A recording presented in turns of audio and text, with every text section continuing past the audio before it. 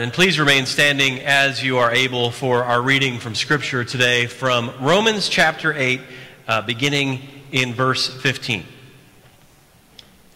For you did not receive a spirit of slavery to fall back into fear, but you have received a spirit of adoption.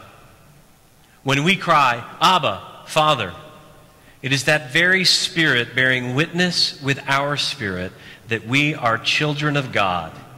And if children, then heirs, heirs of God, and joint heirs with Christ, if, in fact, we suffer with him, so that we may also be glorified with him.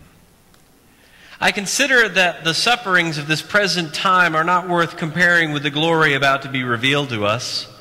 For the creation waits with eager longing for the revealing of the children of God. For the creation was subjected to futility, not of its own will, but by the will of the one who subjected it, in hope that the creation itself will be set free from its bondage to decay and will obtain the freedom of the glory of the children of God. We know that the whole creation has been groaning in labor pains until now. And not only the creation, but we ourselves who have the first fruits of the Spirit groan inwardly while we wait for adoption, for the redemption of our bodies. For in hope we were saved. Now hope that is seen is not hope, for who hopes for what is seen? But if we hope for what we do not see, we wait for it with patience. Likewise, the Spirit helps us in our weakness, for we do not know how to pray as we ought, but that very Spirit intercedes with sighs too deep for words. And God, who searches the heart, knows what is the mind of the Spirit, because the Spirit intercedes for the saints according to the will of God. This is the word of God for the people of God. Thanks be to God. Amen. And you may be seated. Again, welcome to University United Methodist Church. My name is Will Rice. I'm the Director of Communications and Media for the Rio, Texas Annual Conference, a large organization of churches this church is part of. I used to be a pastor here as well, and been invited back for a couple of weeks to fill in during this time of transition. I want to say a few words about Karen Andrews, who's probably trying... Oh, she's already gotten her seat. All right. Karen Andrews this is her last day with us today. She's moving on to greater things in God's calling in her life, and that's why the children were all here singing. That's one of her beloved ministries here at University, and what an amazing performance that they offered to God through you this morning, Karen. That was just amazing. So I want to say a few words about her, which I know she will love, because she likes people talking about her. When I was a pastor here, during the time that I preached nearly every Sunday in this space, Karen was with me almost all of those Sundays. You got to see her face up here. And first of all, most people would agree that her face is a fantastic counterpoint to this face, right? Yeah, but more than that, the voice that she led in worship, whether it was her prayer, her leading us in liturgy, or just all those little parts that we don't pay attention to that are how we sort of lead the flow in worship. It added such a voice of the Spirit here. She also showed and demonstrated a level of grace unsurpassed, because she had to work with me every week. You know, and you all know me and love me, but I can be a little bit difficult to work with. And you all don't know this, and I was never going to tell you, but during the closing hymn, as Karen would often stand over there at that lectern directing all of you and totally being in the moment and the Spirit and leading the worship, I would often be standing down there making faces at her to see if it was possible to get her to laugh. It never worked. When Karen transitioned into worship, she also took over all of the logistics of getting worship going in this place. And so she was simultaneously up here in front of you all, but also behind the scenes, making sure all of us got to where we would go and do what we were supposed to do, which is not easy. Now, before she took over that job, though, when I came to university, it was the tradition that all of the pastors would be given up at the benches in the back a nice, fresh, cold bottle of water in case they became thirsty at all during the worship service. Now, when dear Karen, took over the job, Karen never did that. Ever. She tried once. I mean, she bought some water and put it in the staging room. And finally, she just said, "Okay, I'm not doing this. Get your own water." And she, to this day, does not know how incapable of simple tasks I am at. So I have been thirsty for a really long time. But it's okay. But Karen is a dear part of this congregation. She will remain a dear part of this congregation. She was part of this congregation long before she took on the roles of ministry that she has taken. She's become a dear friend to me, and I know that we'll want to take a moment just to show our love and appreciation for Karen Andrews today.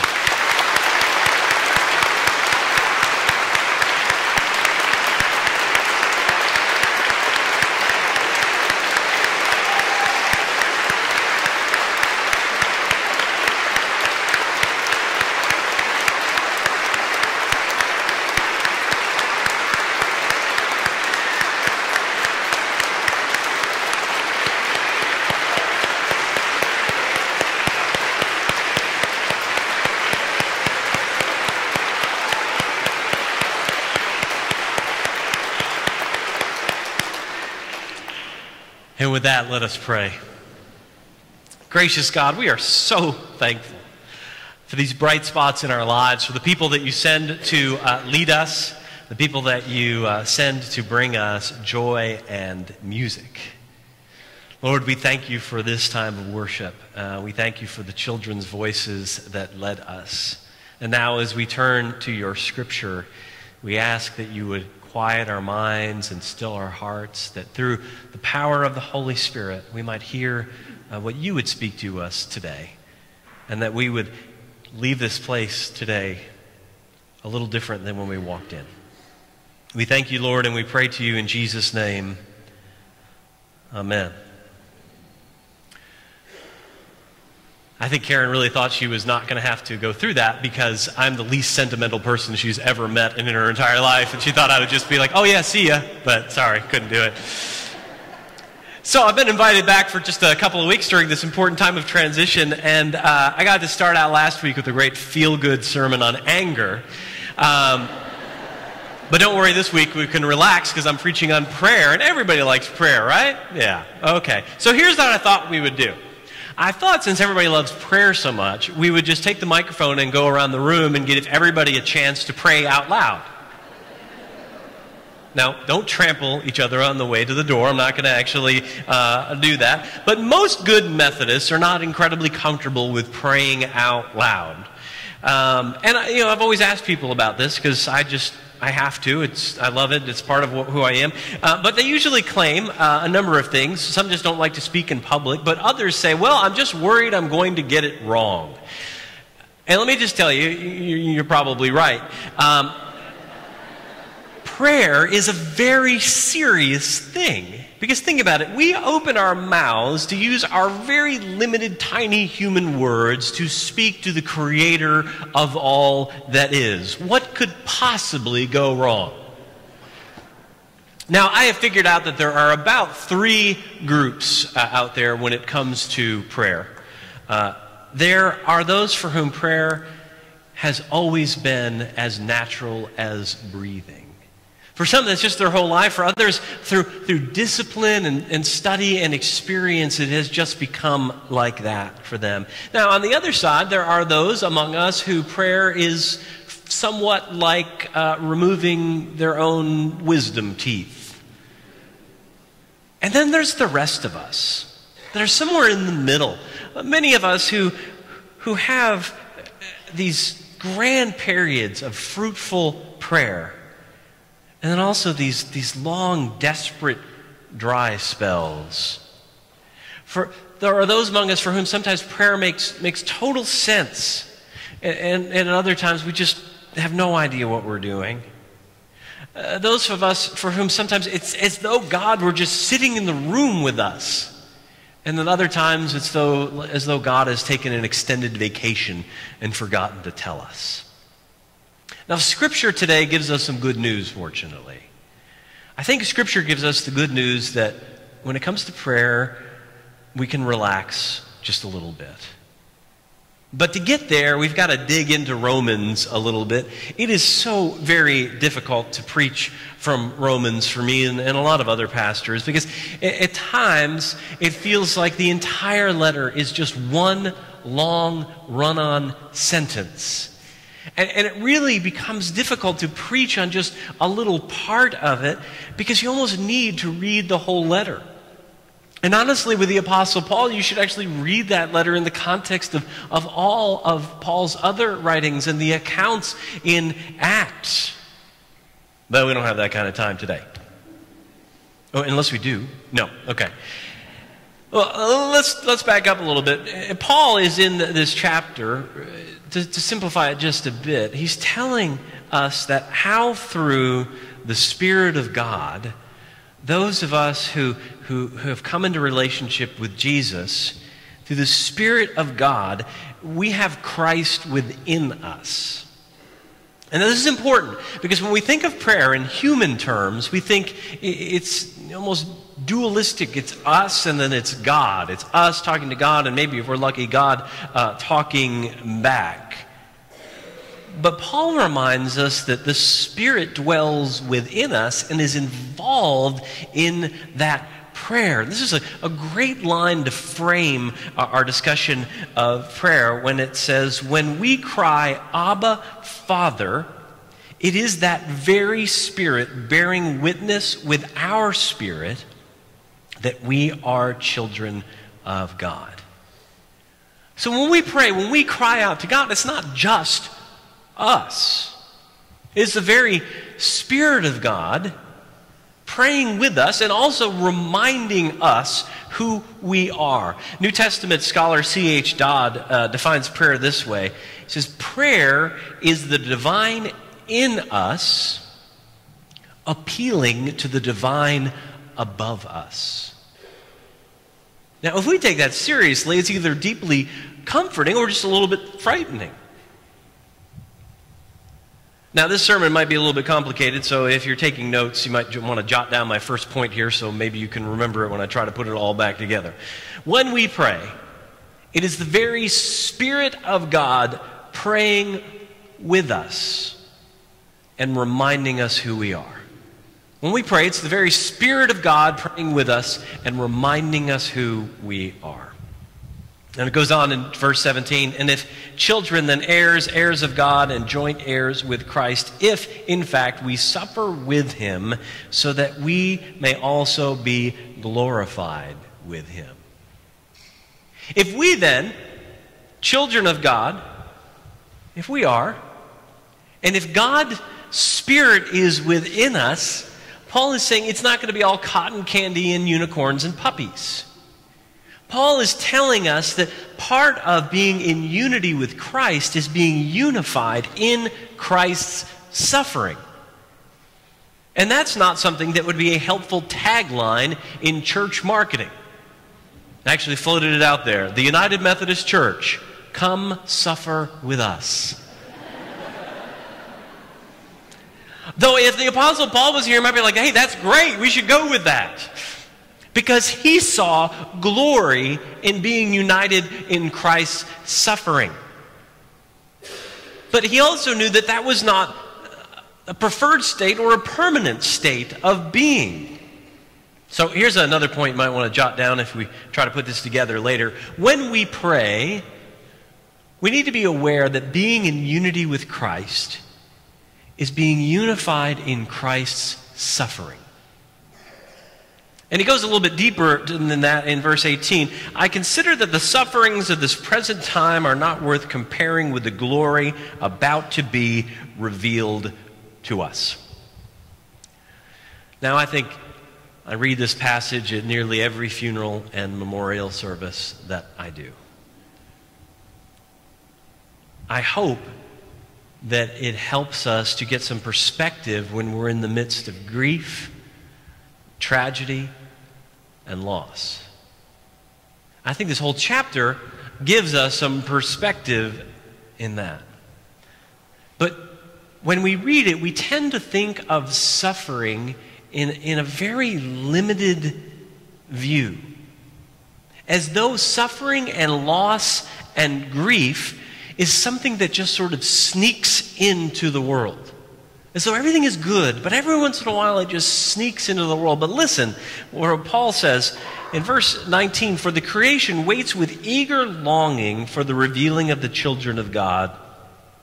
For the creation was subjected to futility, not of its own will, but by the will of the one who subjected it, in hope that the creation itself will be set free from its bondage to decay and will obtain the freedom of the glory of the children of God."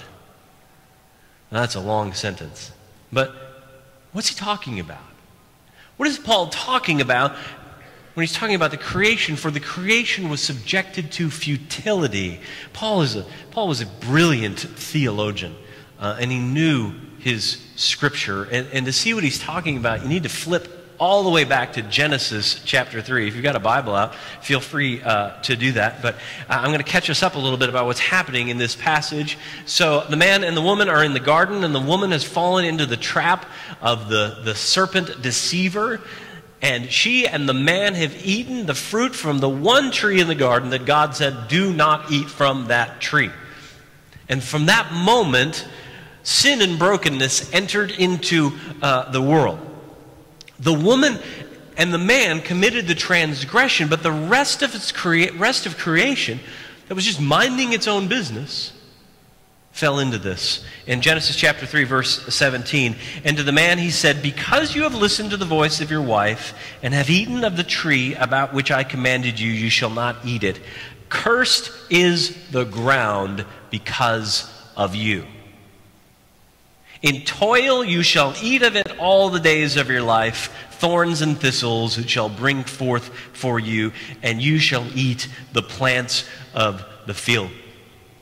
When we think about the effects of sin and brokenness on humanity and our need for a Savior to rescue us and restore us, we often fail to think much about the creation that has been an unwitting victim of our sin. Back to Romans, "For the creation waits with eager longing for the revealing of the children of God. For the creation was subjected to futility, not of its own will, but by the will of the one that subjected it, in hope that the creation itself will be set free from its bondage to decay and will obtain the freedom of the glory of the children of God." And actually, you know what? That makes sense if you look around at creation. Right? Now the issue of global warming has become another political live wire, so let's put that aside for the moment. Just look at the other things that we have done to our planet. We constantly cut down trees and native grasses to make more room for us and for our stuff. We push the wild animals further and further back into the margins. Our oceans are full of garbage.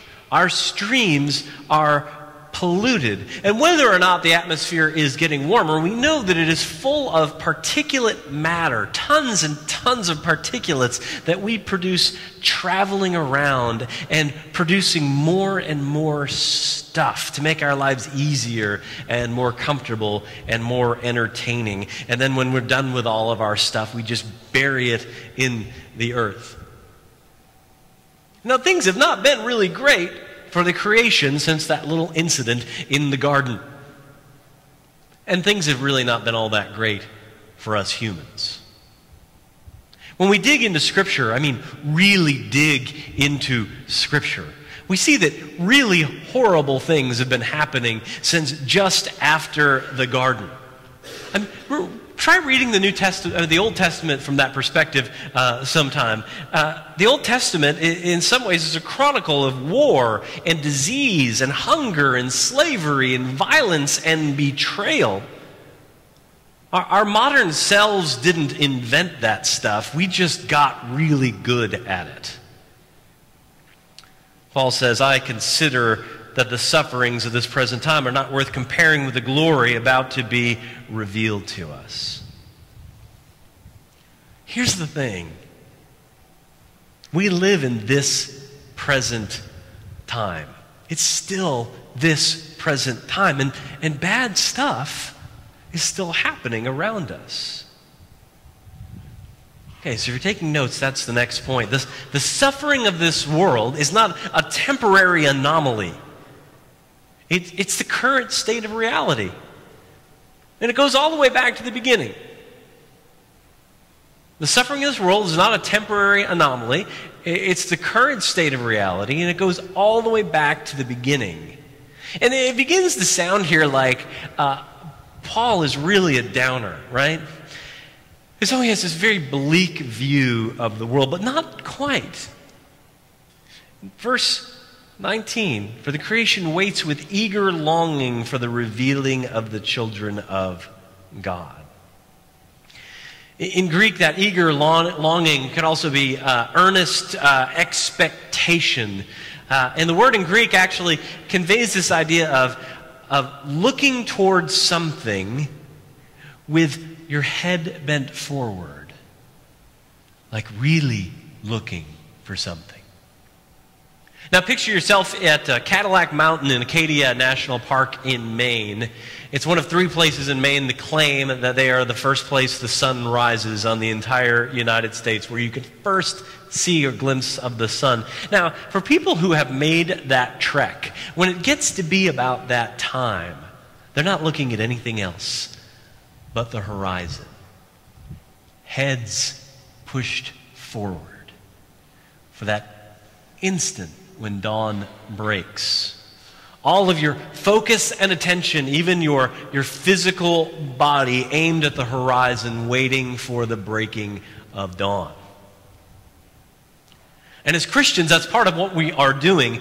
For while the promises of God's restoration are not fully realized, we see brief glimpses of heaven breaking in.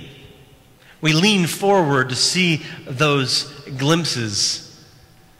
In our 8:15 service in here this morning, we got one of those glimpses as we gather around the Lord's table for communion, in that place where the distance between heaven and earth grows strangely thin, and just for a moment, if you look carefully, you can see what God has in store for all creation. Sometimes we, as the church here, or as we go out with our hands and feet, can become those glimpses, and sometimes we see those glimpses when we are at prayer. Okay, so that's another piece. While the world is filled with brokenness and suffering, we keep our eyes open and remain watchful for the coming redemption. While the world is filled with brokenness and suffering, keep our eyes open and watchful for the coming redemption. We know that the whole creation has been growing in labor pains until now. And not only the creation, but we ourselves who have the first fruits of the Spirit grown inwardly while we wait for adoption, for the redemption of our bodies. For in hope we were saved. Now, hope that is seen is not hope, for who hopes for what is seen? But if we hope for what we do not see, we wait for it with patience. Now, I would understand if at this point you might be sitting in your pew going, wait a minute, wasn't this a sermon about prayer? How did we get into decay and suffering and futility? Oh, yes, well, it's okay. All of this other stuff, I think, was necessary to get clearly to the point. So let's review all the points. Number one, when we pray, it is the very Spirit of God praying within us and reminding us of who we are, and that is children of God. Then, when we pray, we need to be aware that being in unity with Christ is being unified in Christ's suffering. And then that suffering, the suffering of the world, is not a temporary anomaly. It's the current state of reality, which goes all the way back to the beginning. And then, while the world is full of brokenness and suffering, we keep our eyes focused and remain watchful for the coming redemption. And so when I worked on this sermon this week, I got to that point and I said, well, what am I supposed to say about prayer? I almost sort of gave up and was going to end the sermon here and told you to come back next week. But that's why I like this part. And that's verse 26. Likewise, the Spirit helps us in our weakness, for we do not know how to pray as we ought. But that very Spirit intercedes with sighs too deep for words.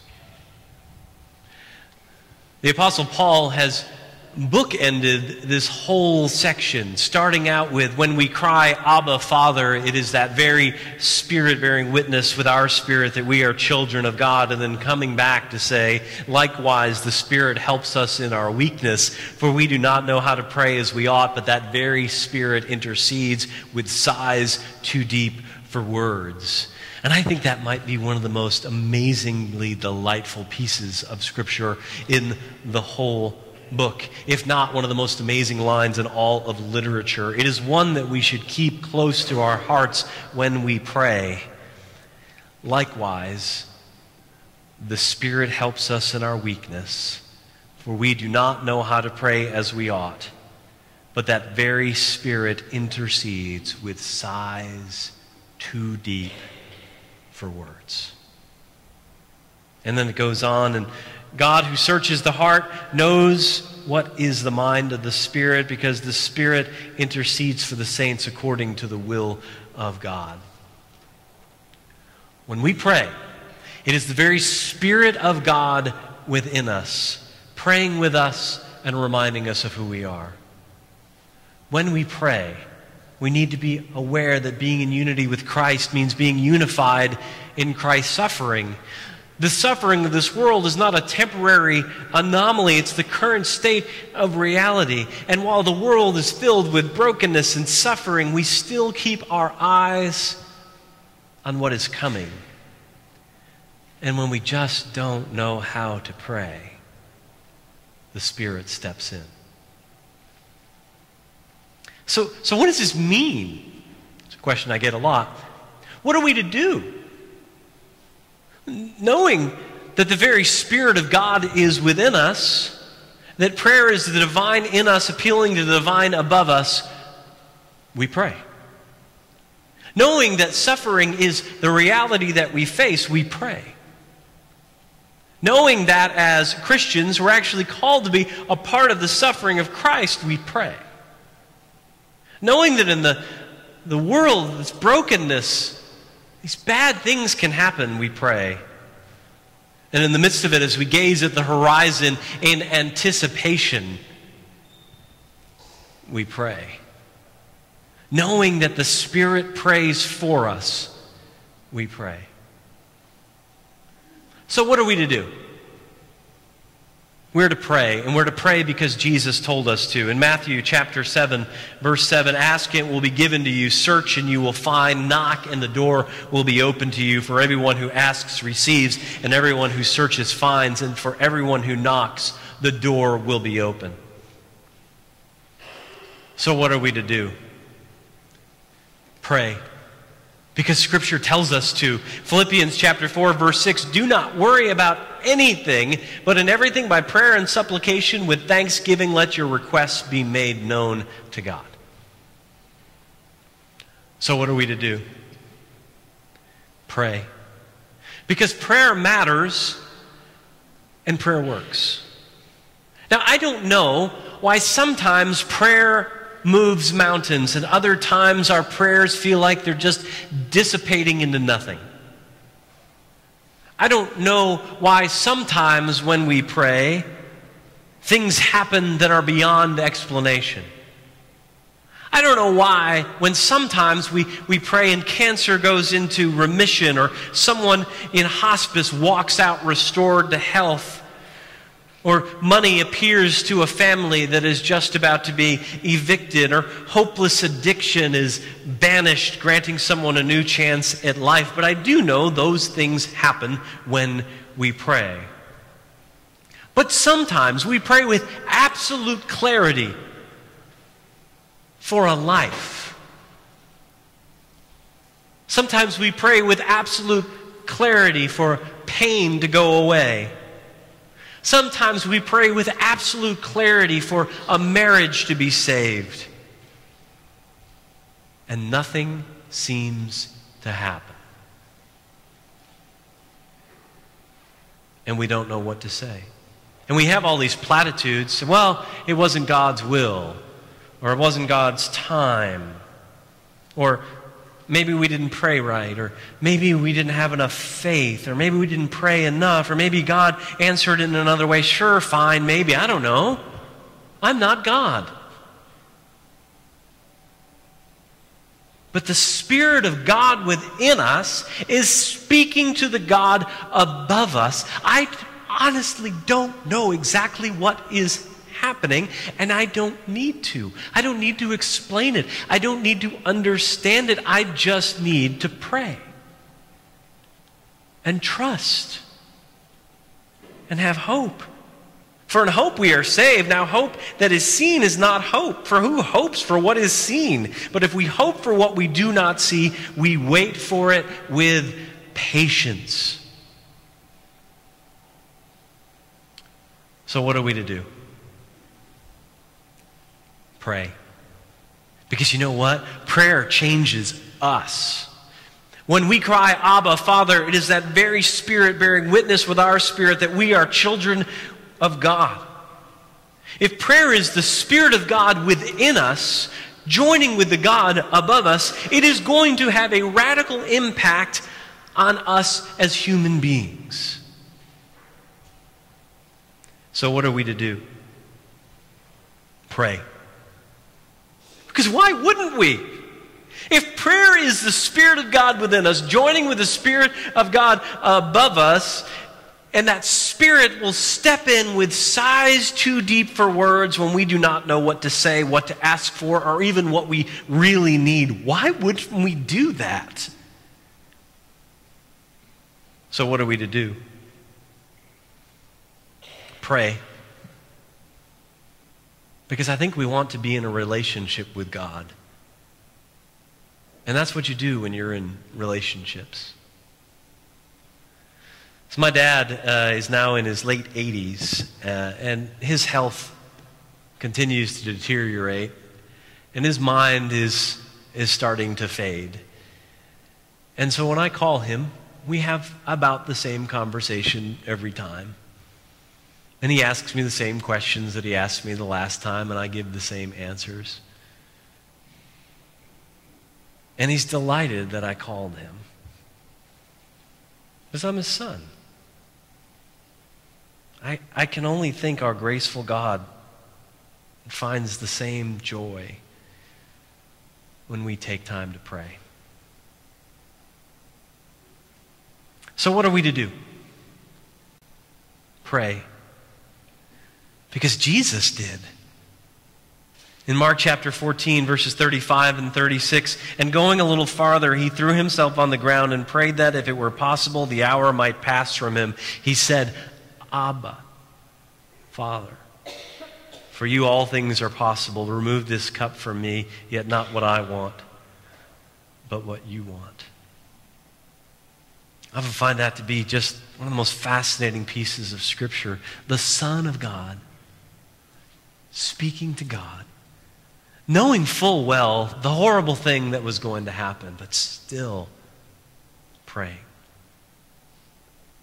And you know what? I think that Jesus knew that we would struggle with prayer. It's so complicated. What do we say? What do we do? How do we do it right? And so he told us what to say. In Luke chapter 11, Jesus was praying in a certain place, and after he had finished, one of his disciples said to him, Lord, teach us to pray as John taught his disciples. He said to them, when you pray, say, Father, hallowed be your name. Your kingdom come. Give us each day our daily bread. And forgive us our sins, for we ourselves forgive everyone indebted to us. And do not bring us to the time of trial. Amen.